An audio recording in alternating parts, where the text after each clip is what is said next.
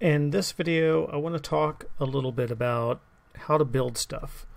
There are two ways to build. One is with a hammer, and two is with a construction vehicle.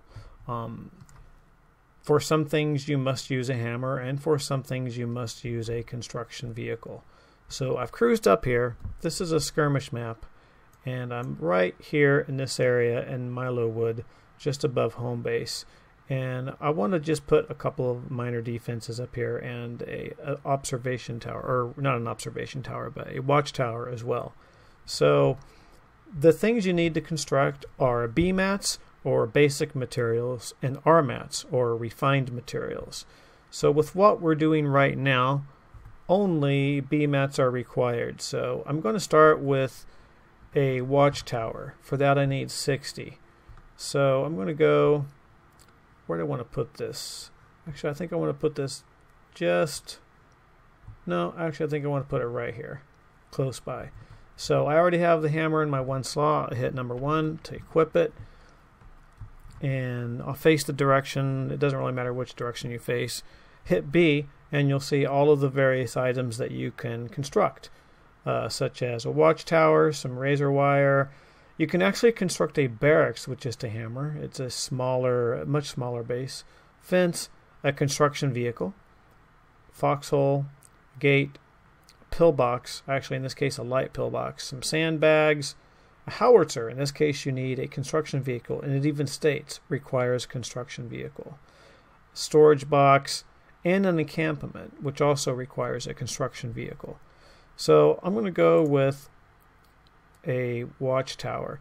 Note that it says 75 meter to nearest base. That indicates that this will, you can prevent it from decaying. If it turns red, it means you can't place the object. You can, this fence is in the way, for example. In this case, I'm in the way, possibly these cliffs as well. So I can place it right about here. You can right click and then move your mouse to rotate the orientation. And then when you're done, release right click and then left click to designate where you want it to be, and then run up and left click to hammer. And if you don't do this within a certain number of seconds, then the structure will disappear. However, once you get at least one hammer in, it'll stay there until it's finished or until it's destroyed. And then you just keep hammering until the construction is completed. In this case, a watchtower requires 60 basic materials, so that means you have to whack away 60 times. And it's done. Now if we hit map and zoom in, it's not yet appearing. Here we are, here's our truck, and now it just appeared, and now it's also showing us our transparent view distance. So I want to provide a little bit of protection for it, so a warden can't just run up and easily destroy it. So, or the enemy rather. If you are a warden, then you don't want the colonial doing the same thing. This is actually a bit of an awkward spot. I think it needs some defenses here and over here. In reality, you'll be spamming foxholes all over the place if you like to build. But I'm sort of micromanaging this particular build for the case of the video. I think what I want to do is, if we look at the map, we can see that if we get hit from this end, it's probably going to be a flank from this direction and then sort of down. So I think it would be better to have defenses here immediately rather than over here. So I'm going to go ahead and put a pillbox on this side of the tower. So I need 75 B mats and I only have 5 left over, so I'm going to run back up to the transport vehicle that I also sometimes mistakenly call truck, and I'm going to go ahead and grab some B mats and then walk back down here and I'm going to place a pillbox and face it in this general direction. Right about here I think would be good. So here's the pillbox. In this case, you want to see that 98, you want to see a value to nearest base indicator.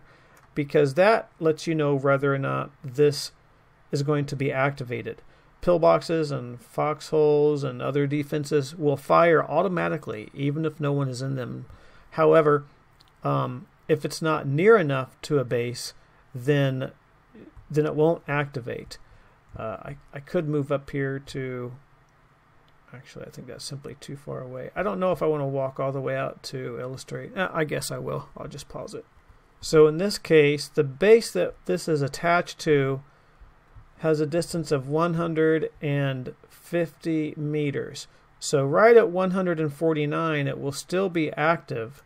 And right at 150, it will no longer be active. I can still build it. Someone can still jump in it and shoot from it. But it will not have an auto turret that will fire on its own. And the base in question is this one right here. These tend to have a greater distance than the encampments do. I believe the encampments have a distance of activation of 75 meters, and these town halls have a distance of 150. But I don't want it quite this far out immediately. That would be good for perhaps a secondary perimeter if we wanted to do that, but initially you want to start with more of an interior perimeter. Someone's been building over here too.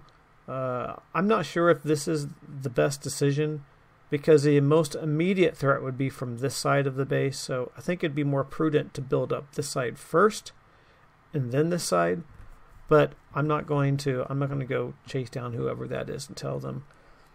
There are lots of build strategies involved.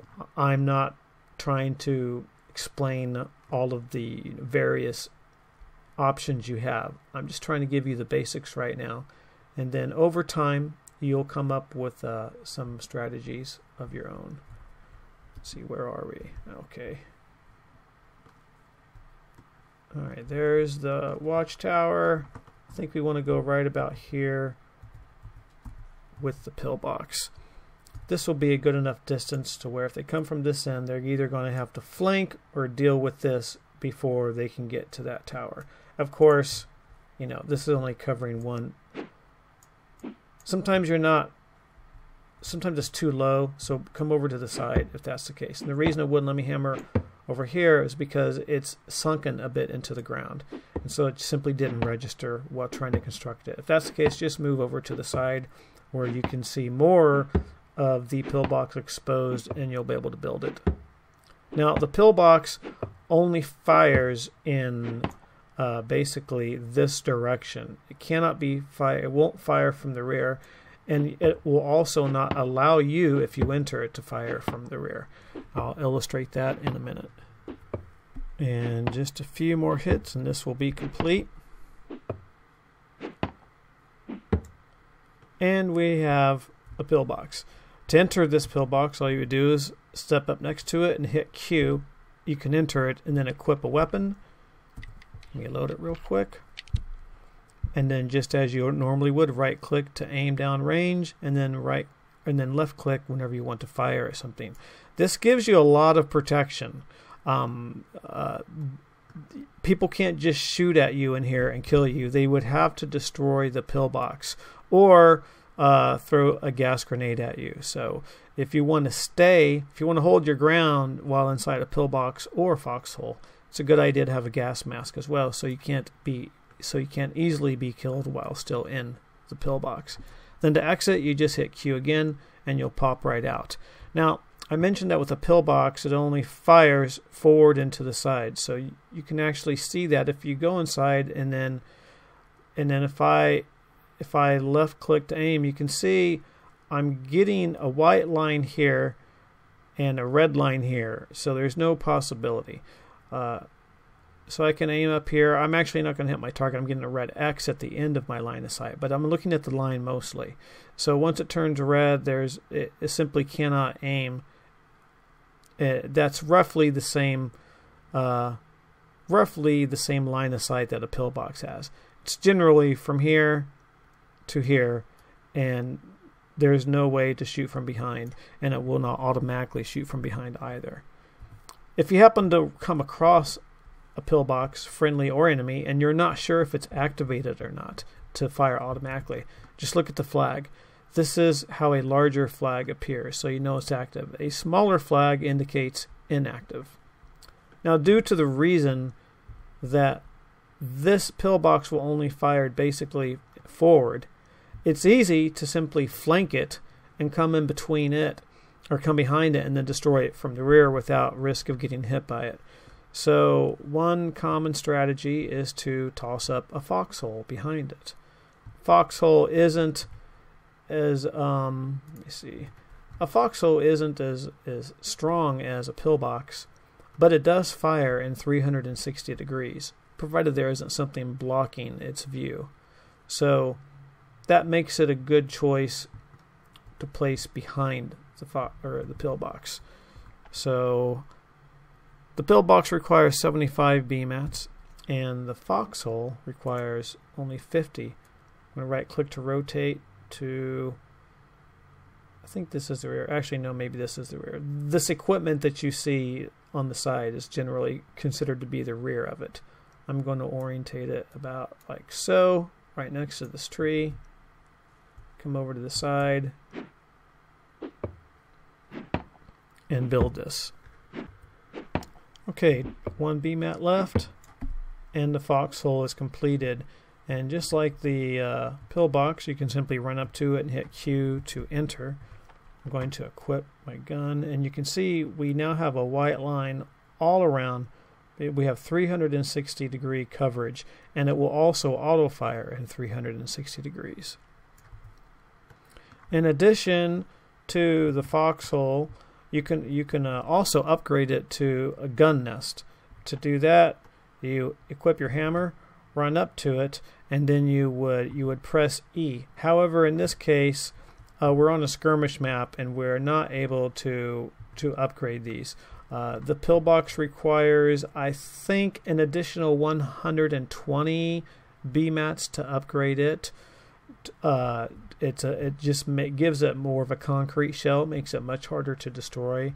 And to upgrade the foxhole to a gun nest requires, I think it's 50 RMATs. And if you're in the rain war and you can't upgrade, it simply means that you don't have the tech researched yet, I think. So checking the build menu again, there are some things missing from here, and you won't see them until they get unlocked by tech. One of them is sunken pillbox, which is pretty resilient. It takes a lot of effort it takes a lot more effort to destroy them. Let me see how much I have quite a few BMATs. I have enough to build another foxhole, but I want to show you just a little bit of a sandbag build here. Sandbags are useful early game, as is the razor wire. Actually, the barbed wire comes in really handy because basically it doesn't stop people from running through, but it really slows them down to the point where they want to avoid it. And you get about this much coverage with it. So for example, if I was concerned with someone running up this direction and I didn't have defense coverage, I could just lay down some razor wire here. Of course, in this case, they could walk right around on this rock, but maybe then I have something over here that would shoot at them if they did that. So you can use this razor wire or barbed wire to basically direct troops, infantry, to where you want them to enter from, thus creating kill boxes and that sort of thing. It doesn't stop vehicles, though. Vehicles can just run right over it, no problem at all. But in this case, I want to build just a little defense using sandbags. So sandbags can be quite useful. They can't be placed on rocks. They need to be on ground. So so here I get a little bit of red. I don't get the correct color until right about here. I'm going to rotate it slightly and bring it over. Put it down as far as I can, right about there. And it only takes 10, if I can hammer it, it only takes 10 BMATs to build up a 1 level sandbag. And then if you want to upgrade it, you simply run up to it and hit E, and then it will upgrade to a taller version. Now, you can't actually shoot over the taller version. So a taller version can be used to block incoming small ammo or small type of ammo rounds. It's not effective against vehicles. Vehicles can literally just hit this and destroy it. However, if you place another sandbag directly behind it, rotate it to get it at the same angle and get it as close as you can.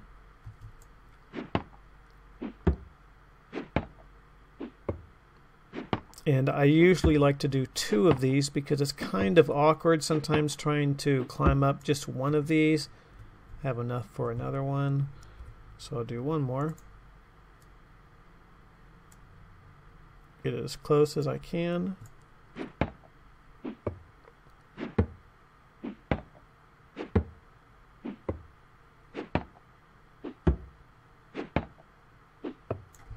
And now I can run up and hit space to climb up.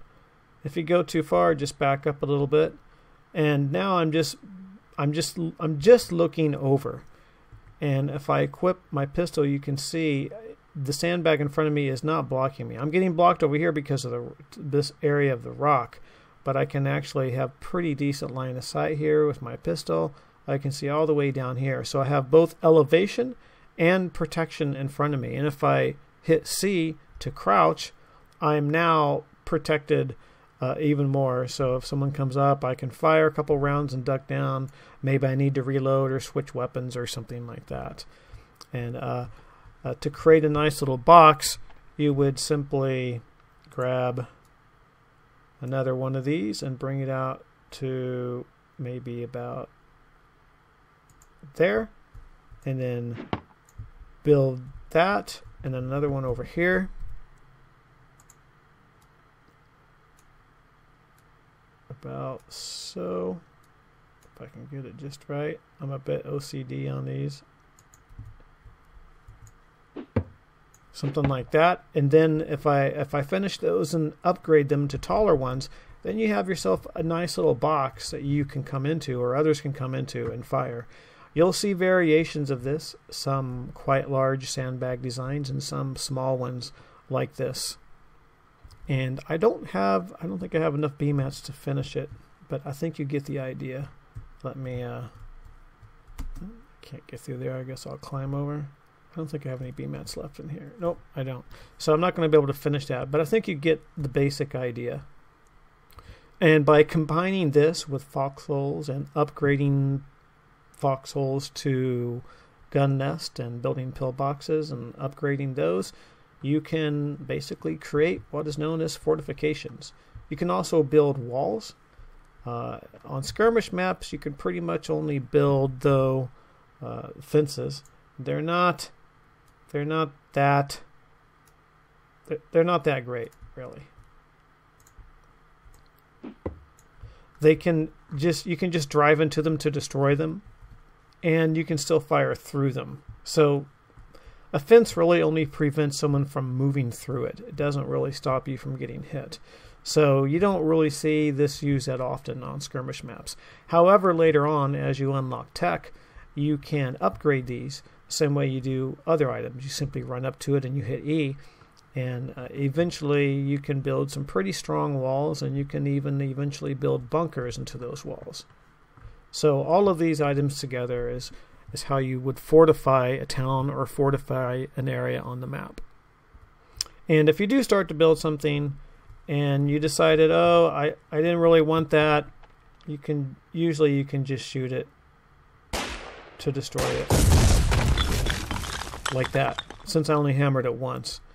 And if there's anyone local here, they might be hearing that and wondering what's going on. But I don't see anyone except for someone over here.